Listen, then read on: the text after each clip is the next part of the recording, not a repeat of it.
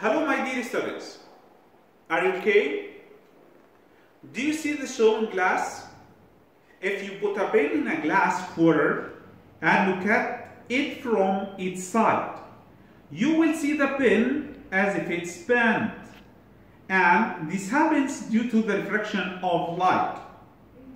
When a light ray falls on a separating surface between two transparent media, where the speed of light in the first one is v1 and in the second is v2, very small part of light is absorbed in the second medium.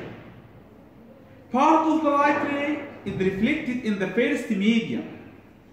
The remaining part passes to the second medium, changing its direction, and this phenomenon is known as light refraction.